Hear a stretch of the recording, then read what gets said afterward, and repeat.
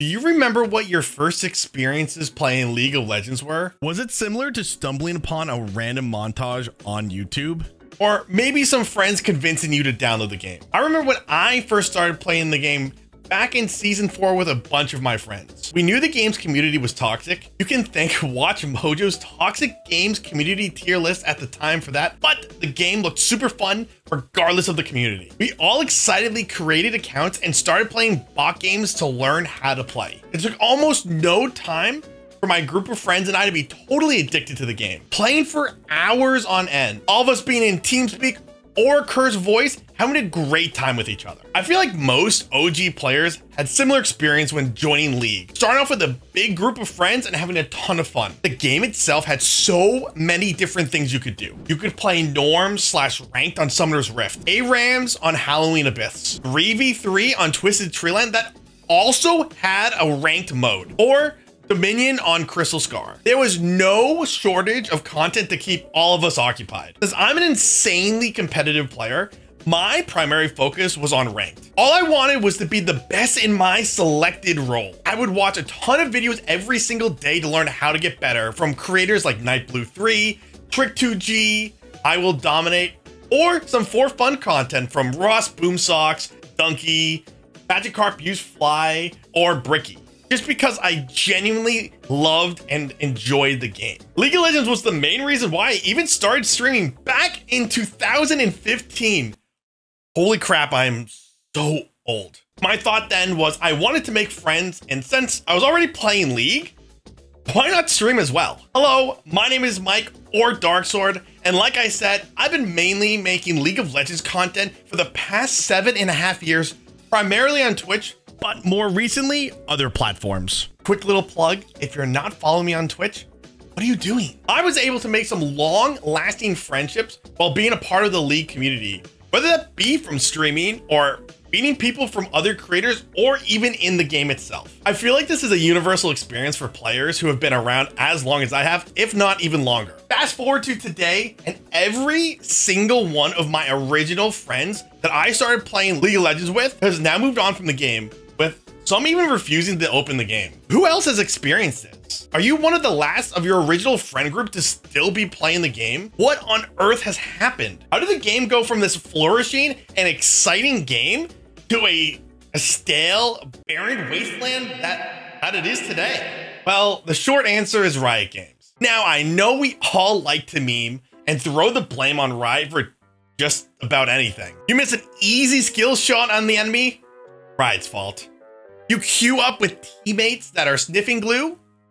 Riot's fault. You forgot to fill your carp with gas? Also Riot's fault. Whoa, don't worry though. We absolutely have to trust them. They have a collective 200 years of game experience between all of them. On a more serious note, the downfall of League of Legends is mainly a result of Riot's absolutely horrible leadership and game direction. Over the years, Riot has slowly gotten rid of the plethora of game modes and evergreen events and has opted to focus more on competitive play, whether that be ranked or pro play. For Riot, League of Legends is fading into obscurity, and games like Valorant are more important in their eyes. We can see that Riot is legitimately just farming microtransactions over investing into their actual game content and quality, with, for example, this new Jhin skin that can cost up to $200? In the last 2 years, Riot has released over 200 skins that average about $10 each. And what have we gotten in return? One new game mode this year. On top of these really cringy money-grabbing ploys, there's almost no rewards for playing the game. The only rewards you really get for playing is blue essence, which can be used to buy champions or to be used in the Blue Essence Emporium. If you own all the champions, like I do, or own all the Imperium items, like I do, you just basically have this huge stockpile of Blue Essence that is totally useless and you can't use to buy anything cool. Yes, you can earn keys and chests, but the rate you earn them is so slim that it's insignificant. They never hold events where you can earn double key fragments or a chance to earn a double chest per S rank, because that would prevent people from buying skins. Every event, Riot hosts a battle pass. Yet another money-grabbing ploy. For the player who wants to earn a special skin that they want. There is no way to earn that for free. You have to spend money. You guys remember when bugs and glitches were fixed within hours of them being reported? Not waiting several weeks for patches, or God forbid, not having issues using the client. They are constantly downsizing the teams working on the game, and the turnaround times for simple bug fixes take forever. The entire game mode development team was scrapped and moved to TFT. But why? We as players went from having so many great things to do in game to being reduced, to bashing our head against the wall, suffering from the cesspool that is ranked or plain A-ranks. You don't like those two game modes? Well, too bad. Just hand over your wallets and get this cool luck skin. I, as a player, wouldn't be totally upset with all these cosmetic add-ons to the game if the quality of the game was still there. There are massive issues with the game that make the game just unenjoyable for the average player and even other content creators. There really isn't any diversity in item builds anymore. You need to pick a mythic and follow a generic item path from there. You used to be able to mix and match and create some crazy builds depending on the game.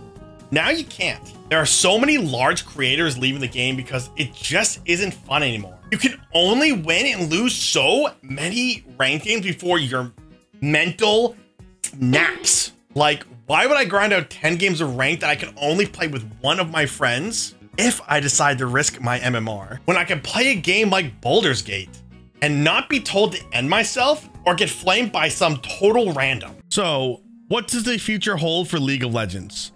How does this affect the average player? Well, in my opinion, it's not looking that great. I would speculate the game itself has a couple years of life left unless something totally drastic changes. It's really unfortunate because I truly love this game, and I want to see the game brought back to the season 4 through 6 hype that it once had. It honestly wouldn't be too difficult for a billion-dollar company like Riot Games to inject some adrenaline back into the game and its community. In my opinion, bringing back the variety of game modes as well as getting rid of the stupid mythic item system would be a great start. This would give players more diversity instead of locking them into one item path. On top of that, bringing back the tribunal system for the game would be a great addition. The game's community has become too poisoned and needs a much needed cleansing. What changes do you think Riot needs to implement to save the game? Do you agree with my points here? I know that I'm not the first person to talk on this issue, but I'm hoping that my perspective at least brings some of these issues to light. I'm gonna start doing more of this video essay format on my YouTube channel. So if you guys enjoyed this video, please make sure to subscribe to the channel. I hope you all enjoyed the video, and I look forward to seeing you guys in the next one.